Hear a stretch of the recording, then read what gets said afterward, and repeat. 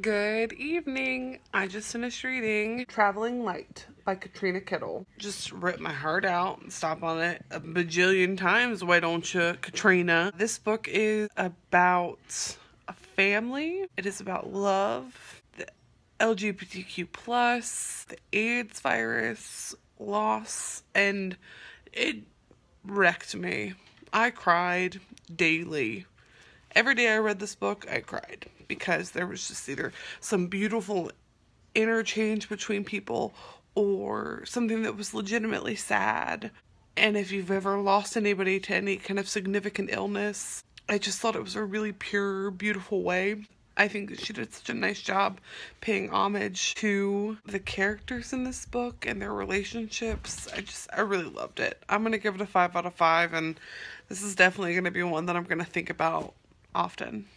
Have a good day, guys.